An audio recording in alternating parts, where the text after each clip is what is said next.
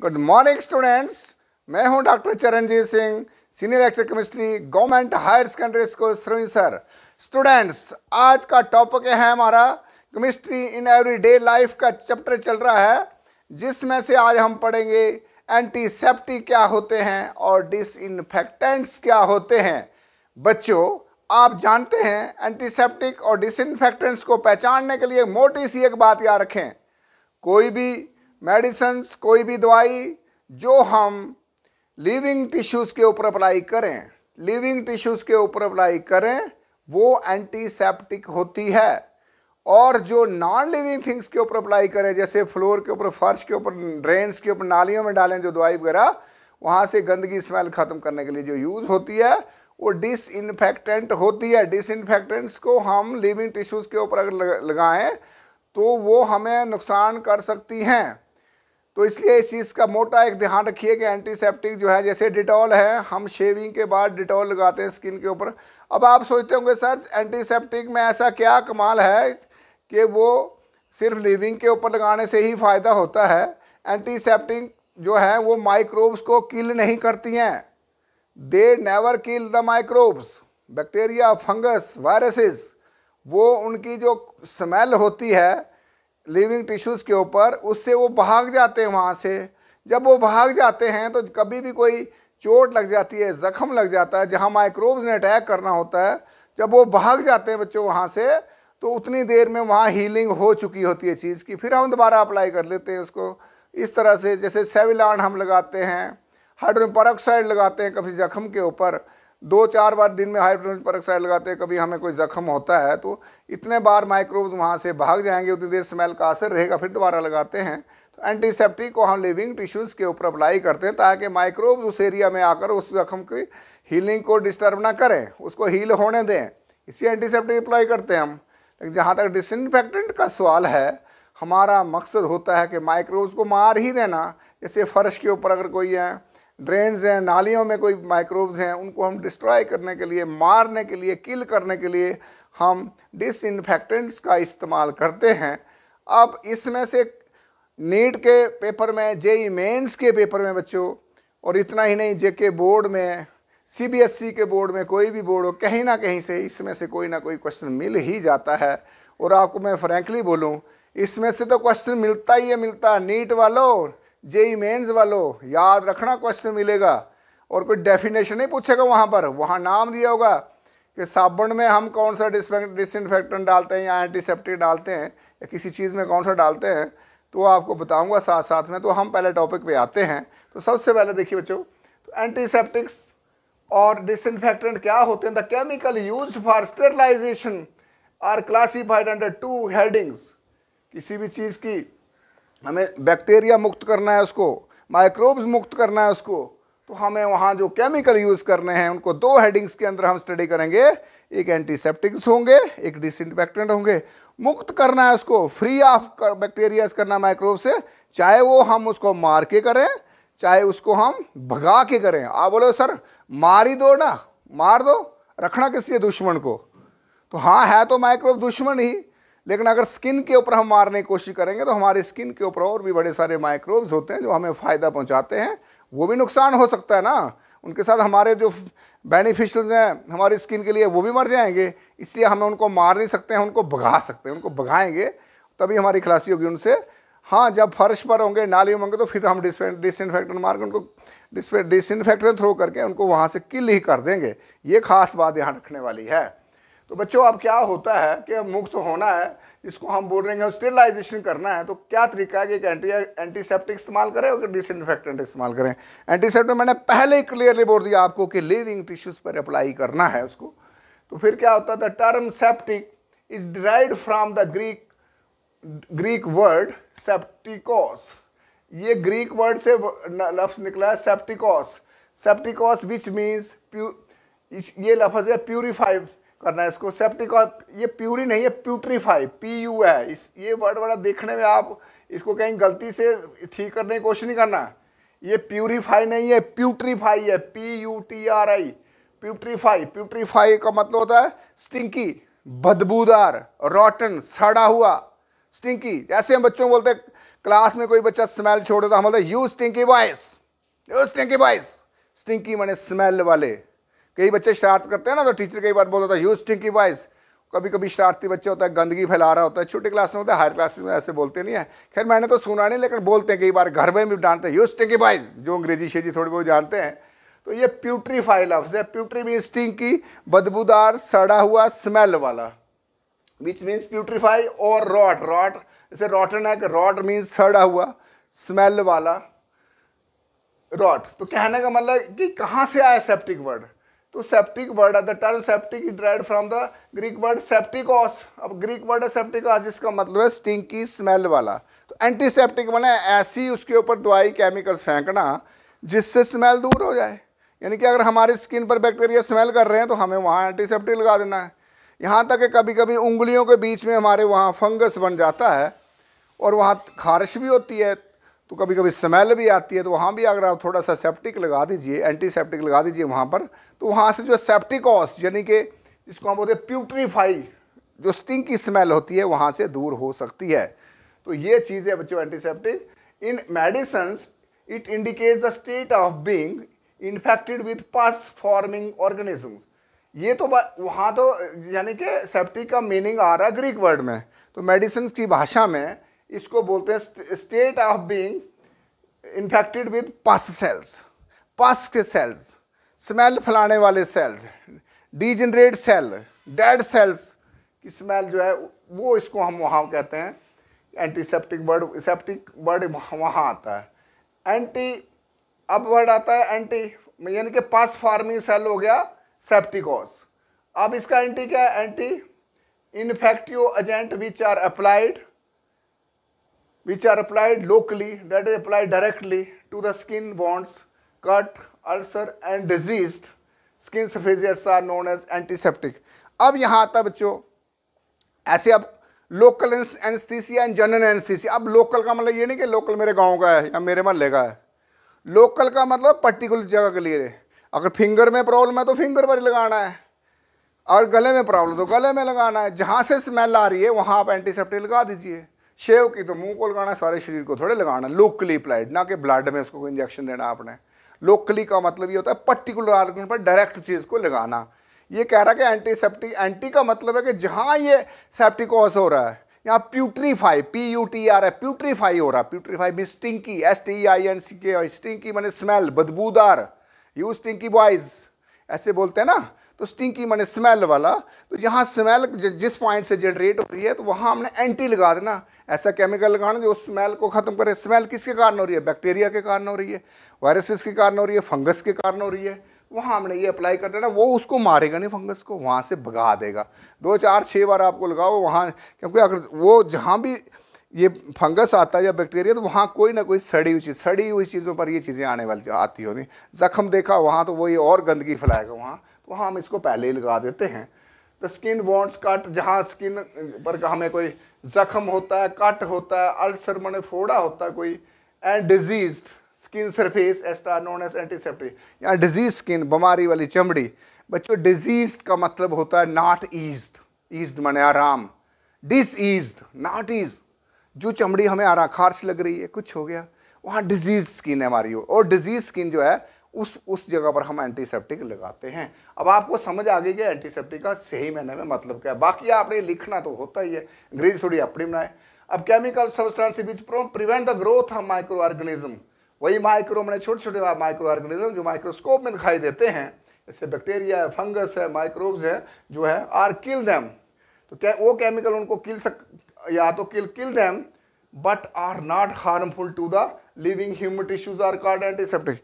मैंने तो पहले एक पॉइंट आपको क्लियर किया कि एंटीसेप्टिक जो जनरली जितने भी होते हैं ना, वो किल नहीं करते हैं, वो उनको भगा देते हैं। अब किल क्यों नहीं करते हैं, मुंह पर लगाया कोई, अब मुंह पर हमने एंटीसेप्टिक लगा दिया, अगर मुंह पर वो बैक्टीरिया को मारने के चक्कर में कहीं हमारे मुंह के स्किन में और भी बहुत सारे हमारे फ्रेंडली माइक्रोब्स होते हैं, कहीं उनको ना किल कर दें।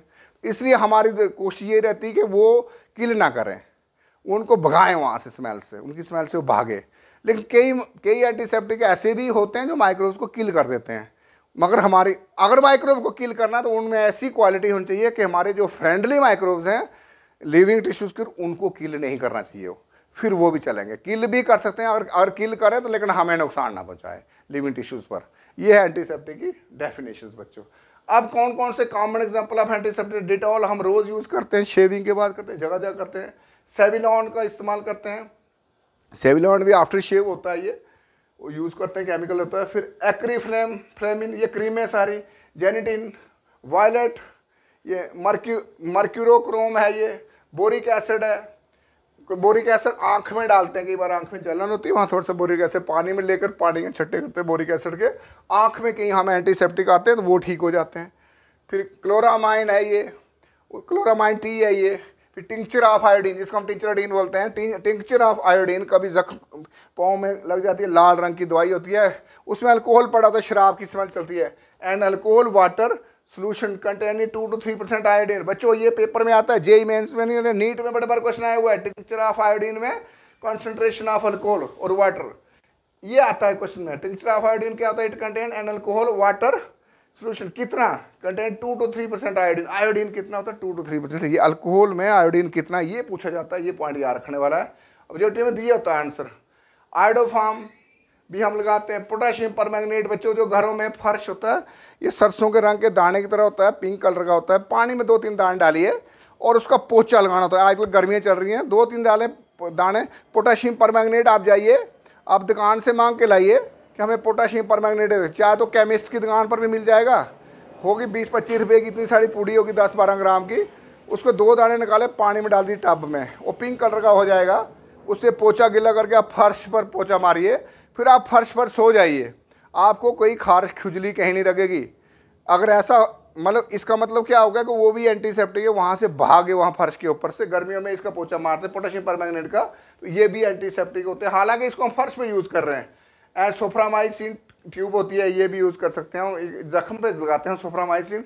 तो ये क्वेश्चन जो था हमारा यहाँ तक, ये बना हमारा एंटीसेप्टिक का। तो कोई पूछे आपको बच्चों, गेट वेरी क्लियर हो जाइए इस क्वेश्चन के ऊपर कि एंटीसेप्टिक ऐसे केमिकल्स होते हैं जिनका काम होता है सेप्टोस का मतलब हो, सेप्टोकॉस का मतलब होता है स्टिंकिंग, रॉटन, प्यूट्रीफाई का मतलब भी होता है स्टिंकिंग, रॉटन सड़ी हुई स्मेल, किसी भी चमड़ी से, किसी भी शरीर से सड़ी हुई स्मेल आ रही है किसी ऑर्गन से, तो वहाँ वो लोकली, उसी लोकल का मतलब उसी जगह पर कोई ऐसी दवाई लगानी जहाँ से वो बैक्टीरिया या माइक्रोब्स भाग जाएं, और उसके भागने से क्या होगा, वहाँ स्मेल नहीं होगी और हमारी स्किन जो है हीलिंग कर जाएगी। तो इससे हमारी स्किन जो बीमार वाली वो भी बच जाएगी। और ये इनका मैंने एंटीसेप्टिक का पहले ही आपको बात बताई कि ये जनरली क्या होते हैं कि माइक्रोब्स को भगाते हैं, लेकिन कुछ ऐसे भी होते हैं जो भगाते नहीं हैं, लेकिन उनकी एक खास, जो भगाते हैं उनको मार ही देते हैं, तो मार देते हैं, लेकिन उनकी एक बात है कि हमारे फ्रेंडली माइक्रोब्स को स्किन के ऊपर नहीं मारने चाहिए। तो ये थे माइक्रो एंटीसेप्टिक। अब हम चलते हैं बच्चों डिसइंफेक्टेंट के ऊपर। अब डिसइंफेक्टेंट मैंने पहले ही बोल दिया, ये भी माइक्रोब्स हैं, ये भी माइक्रोब्स हैं, लेकिन डिसइंफेक्टेंट की खास बात ये है कि वो फर्श के ऊपर लगाते हैं वो हम नालियों में लगाते हैं ड्रेनेज के लिए। इनकी पहली पहचान, दे आर बैक्टीरियोसिडल, सिडल माने किल कर देते हैं, फंगीसिडल, अरे मार देते हैं माइक्रोब्स को। अब बोले सर गोली मारते हैं क्या? नहीं नहीं, मर जाते हैं इनके स्मेल करने से ही, ये मर जाएंगे, और मर जाएंगे तो वहाँ से स्मेल हट जाएगी, लेकिन उनको स्किन के ऊपर अप्लाई हम नहीं करते, लिविंग टिश्यूज़ के ऊपर। अब देखिए disinfectant, the substances kill the micro organism और स्टॉप दियर ग्रोथ, या तो मारेंगे या उनकी ग्रोथ को रोक देंगे, but are harmful to the human tissue. मैंने कहा ह्यूमन टिश्यूज़ के लिए हार्मफुल है, क्यों बोला? ह्यूमन टिश्यूज़ के ऊपर लगाएंगे, माइक्रोब्स को तो मारेंगे मारे, लेकिन चमड़ी को भी खराब करके रखें, क्योंकि चमड़ी में ही माइक्रोब्स होते हैं जो हमारे वहाँ चमड़ी को बनाने में मदद करते हैं और फ्रेंडली होते हैं हमारे। These are use for sterilisation of, sterilisation का मैंने आपको पहले ही बोल दिया, माइक्रोब्स मुक्त बार, जैसे बोलते हैं microbe free, sterilisation of inanimate objects like instruments, utensils, toilets, drainage, floor, sanitary fittings, sputum होता थूक जिसको बोलते हैं, and excreta. These are harmful to living tissues and cannot be used on the skin. बच्चों डिसइंफेक्टेंट क्या होते हैं? जो इनएनिमेट नॉन लिविंग थिंग्स के ऊपर अप्लाई करते हैं इसको, गंदगी के ऊपर, थूक फेंका किसने उसके ऊपर लगा दीजिए इसको। Animal excreta, living things, organ, living organism का फीकल मैटर जो है, जहाँ स्मेल आ रही है फेंकिए इसके ऊपर, ये वहाँ माइक्रोब्स डिस्ट्रॉय हो जाएंगे और वहाँ से स्मेल चला जाएगी। तो इनमें कौन कौन से हैं जो इनएनिमेट थिंग्स में नॉन लिविंग थिंग्स के ऊपर हम जिनको लगाते हैं, तो कौन कौन से हमारे पास डिसइंफेक्टेंट, उनके नाम, पहला फिनोल आ गया, दूसरा मिथाइल फिनोल आ गया, हाइड्रोजन पेरोक्साइड आ गया, मैंने पहले बोला तुम्हें, फिर आ गया क्लोरीन, ब्लीचिंग पाउडर, फिर आ गया सल्फर डाइऑक्साइड, एस्ट्रा, ये वो हैं। फिर आता था सम द सेम सब। अब ये पॉइंट बड़ा इंपॉर्टेंट है बच्चों, ये वाला पॉइंट इंपॉर्टेंट है। पहले में हमने दो कंडीशन, एक लिविंग थिंग्स के ऊपर, एक नॉन लिविंग थिंग्स के ऊपर हमने बता दिया। अगर लिविंग के ऊपर सेफ्टी लगाइए तो वो फिर हार्मफुल नहीं होना चाहिए। अब यहाँ नई चीज़ है, the substances can set as antiseptic and disinfectant depending upon the concentration of this substance in solution. कहता है कुछ चीज़ें ऐसी भी हैं, सेम सब्सटेंस, एक ही चीज़ डिसइंफेक्टेंट भी है और वही चीज़ हमारे पास एंटीसेप्टिक भी है। तो फिर वो क्या है, in smaller concentration it is an come concentration होगी तो एंटीसेप्टिक, और हाई कॉन्सेंट्रेशन होती है इट बन जाती है डिसइंफेक्टेंट। हायर कॉन्सेंट्रेशन में तो ये एंटीसेप्टिक है, और लेस कॉन्सेंट्रेशन में एंटीसेप्टिक है, और हायर कॉन्सेंट्रेशन में ये बन जाती है डिसइंफेक्टेंट। जैसे फॉर एग्जांपल ये 0 पॉइंट, ये क्वेश्चन बड़े बार आया हुआ है, मैंने बहुत बार क्वेश्चन देखा। ये जेईई में नीट में क्वेश्चन है 0.2%, 0.2% solution of phenol act as antiseptic and its 1% solution is disinfectant। अरे 0.2% फिनोल, किस फिनोल का सोल्यूशन अगर हम 0.2% फिनोल बनाए तो ये एंटीसेप्टिक है, लेकिन अगर 1% बनाए तो ये डिसइंफेक्टेंट बन जाता है। बड़े बार पेपर में आया हुआ है कौन सा सोल्यूशन, फिनोल ही, एक 0.2% है और 1%, 1% वाली वो किल कर देगी और 2 वाली उनको भगाएगी माइक्रोब्स को। तो ये बड़े बार आए हुआ, ये दिया होता है, ऐसे लिखा होता है, बताओ कौन सी फिनोल जो है, तो वहाँ चॉइस दी होती है। वेरी वेरी वेरी इंपॉर्टेंट बच्चों, ये वाला phenol act as antiseptic and it's 1% solution is disinfectant. जैसे 0.2% solution of phenol act as antiseptic and 1% solution as disinfectant. Most important question है ये, छोटी बात नहीं समझना इसको। फिर नेक्स्ट आता है some common examples are chlorine, Cl2 is used for to disinfectant water. Chlorination of water करते हैं हम, पानी में ब्लीचिंग पाउडर डालते हैं, उसमें से क्लोरीन निकलती है, उससे माइक्रोब मर जाते हैं, तो डिसइंफेक्टेंट है। It is used as 0.2 to 0.4 ppm parts पर मिलियन। ppm को मतलब कॉन्सेंट्रेशन सोल्यूशन। पानी में जो क्लोरीन डाली जाती है उसकी कॉन्सेंट्रेशन याद रखिए 0.2 to 0.4% डाली जाती है। और उसके बाद नेक्स्ट आता है हेक्साक्लोरोफीन is mainly use in soap, creams और cream dusting powders and emulsions में ये यूज़ होता है, लेकिन इसमें क्लोरीन वाला खास याद करिए। अब आप इसका शॉर्ट स्क्रीन करें लीजिए और उसके बाद हम नेक्स्ट स्टार्ट करते हैं। थोड़ा शॉर्ट स्क्रीन लीजिए जल्दी जल्दी और फिर हम स्टार्ट करते हैं। Take the short screen please, hurry up, जल्दी जल्दी शॉर्ट स्क्रीन लेंगे सारे बच्चे, और उसके बाद हम नेक्स्ट इसका जो कंटिन्यू करते हैं। डिसइंफेक्टेंट जो है इसके तीसरे टाइप के, दो तरह के हमने कर, तीसरे टाइप की एग्जाम्पल डिसइंफेक्टेंट की करते हैं। तो अब हम चलते हैं, हम जैसे डिस्कस कर रहे हैं कि कौन से ऐसे हमारे पास एंटीसेप्टिक हैं, डिसइंफेक्टेंट्स हैं, एक ही केमिकल दोनों जगह काम कर जाए, जो डिसइंफेक्टेंट का काम भी करे और एंटीसेप्टिक का भी काम करे। तो उसमें हम नेक्स्ट एग्जांपल आप ले रहे हैं, वो है हमारे पास नेक्स्ट एग्जांपल है थाइमोल है। थाइमोल क्या होता है, a natural derivative of phenol is a powerful disinfectant. ये डिसइंफेक्टेंट, थाइमोल डिसइंफेक्टेंट है। अब हम डिसइंफेक्टेंट भी दे रहे हैं और साथ साथ में एंटीसेप्टिक बता रहे हैं। थाइमोल जो है it is derivative of phenol का डेरिवेटिव, क्योंकि फिनोल है, फिनोल में यहाँ पर आप 2 मिथाइल ग्रुप लगा दीजिए और एक हाइड्रोजन एक मिथाइल यहाँ लगा दीजिए, थाइमोल बन गया। तो फिनोल का डेरिवेटिव है, लेकिन ये है फिनोल डेरिवेटिव है, लेकिन है डिसइंफेक्टेंट ये। अब नेक्स्ट आते हैं अमाइल मेटाक्रिसोल। अमाइल मेटाक्रिसोल का ये फार्मूला देखिए यहाँ पर, ये CH3 है, ये भी फिनोल का डेरिवेटिव है। और यहाँ देखिए 5 मिथाइल 2 पेंटाइल फिनोल, C6H5H11 को बोलते हैं पेंटाइल। तो यहाँ ये कह रहा है 5 मिथाइल, तो इसकी नंबरिंग करिए 1 2 3 4, और ये 5 नंबर पर मिथाइल है, 2 नंबर पर है पेंटाइल। तो 5 मिथाइल 2 पेंटाइल फिनोल तो है ही है। ये is used as antiseptic in mouth wash. इसको हम माउथ वाश के लिए यूज़ करते हैं और गॉर्गल्स करते हैं इन infection of the mouth and throat. गले की और मुंह की जब इन्फेक्शन होती है तो ये ऐसी दवाई है कि हम इसको यूज़ करते हैं, पानी में डालकर इसे गार्गल करते हैं, गरारे करते हैं इससे। तो ये भी फिनोल का ही डेरिवेटिव है, लेकिन ये एंटीसेप्टिक है।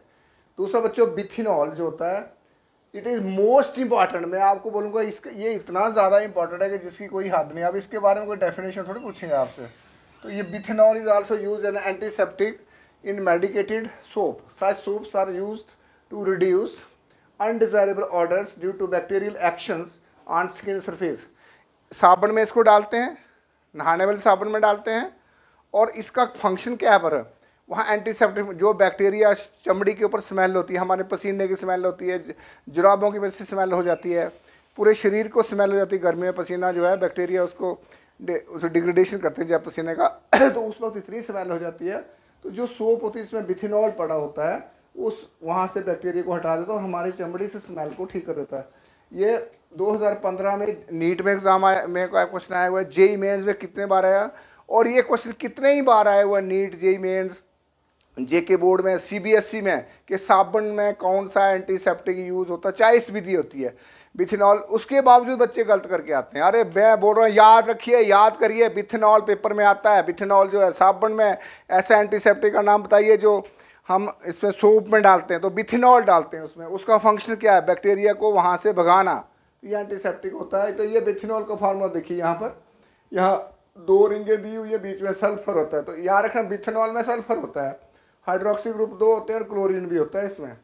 फिर नेक्स्ट कहते हैं डिटॉल. डिटॉल तो बड़ा कॉमन होता है, सबों के पास डिटॉल होता है अगर हमें यूज़ करते हैं. Is one of the most commonly use antiseptic in the world. ये एंटीसेप्टिक है, बिथेनॉल भी एंटीसेप्टिक है, वर्ल्ड में पूरी दुनिया में यूज होने वाला. It is mixture of chloroxylenol and alpha terpineol. बच्चों ये बहुत बार पेपर में आया हुआ है. ये मिक्सचर किस चीज़ का होता है, chloroxylenol, alpha terpineol, in a suitable solvent. किसी सॉल्वेंट में डालते हैं इसको. क्लोरोजाइलिनॉल, क्लोरोजाइलिनॉल का फार्मूला देखिए, 4-chloro-3,5-dimethyl. ये है क्लोरोजाइलिनॉल. यहाँ देखिए 1, 2, 3, 4, 5 और 6. ये कर रहा है 4-chloro-3,5-dimethyl. फिनोल तो ये है ही. तो ये इसका IUPAC नेम है. Is use both as an antiseptic and disinfectant. बच्चों ये बड़ा इंपॉर्टेंट पॉइंट है यहाँ पर. अब मत सोचना कि कोई डिटॉल क्या होता है, तो आपने बोला डिटॉल का ये फार्मूला होता है, डिटॉल क्या होता है, ये सारे शेप के बाहर लगाते हैं, ये तो सबको पता होता है. अगला जो क्वेश्चन पूछने वाला इतना कच्चा नहीं होता है. जब वो क्वेश्चन डालता है वो ऐसे डालता है क्वेश्चन कि ये इसका यूज़ क्या है, तो एंटीसेप्टिक भी है, डिसइंफेक्टेंट दोनों. दूसरा इसका क्या दिया गया, इसका IUPAC नेम क्या है. तीसरा इसका फार्मूला क्या है. इस तरह से क्वेश्चन पूछता है वो. और यहाँ देखिए is use both disinfectant. पैराक्लोरोजाइलिनॉल is also use a body deodorants. Body के डिओड्रेंट्स की तरफ, डिओड्रेंट्स के तौर पर भी यूज होता है, लेकिन वो पैराक्लोरोमेटाजाइलिनॉल होता है. वो पैराक्लोरोमेटाजाइलिनॉल होता है, ये दूसरी चीज़ है. लेकिन डिटॉल के अंदर ये दो चीज़ें आ गई हमारे पास. अब नेक्स्ट आता है बच्चों, ये आता है जेंटाइन violet and methylene blue. जेंटाइन violet and methylene blue ये ऑर्गेनिक डाइज होती है, but used as effective antiseptic. इनके सबके फार्मूले यहाँ दिए हुए हैं. तो कुल मिलाकर इसमें बेथिनॉल और डिटॉल को अच्छी तरह से पढ़ लीजिएगा. बेथिनॉल का स्ट्रक्चर भी देखिए, डिटॉल का भी देखिए. बेथिनॉल जो होता है वो साबुन में पड़ता है. डिटॉल जो है ये एंटीसेप्टिक भी है, डिसइंफेक्टेंट भी है. तो इससे हमारा एंटीसेप्टिक और डिसइंफेक्टेंट ख़त्म होते हैं. आप रिवाइज करिए, शाबाश. और इसका शॉर्ट स्क्रीन भी लीजिए. थैंक यू बच्चों. इससे डिसइंफेक्टेंट भी खत्म हो गए हमारे और एंटीसेप्टिक भी खत्म हो गए. तो ओके बच्चों, बाय.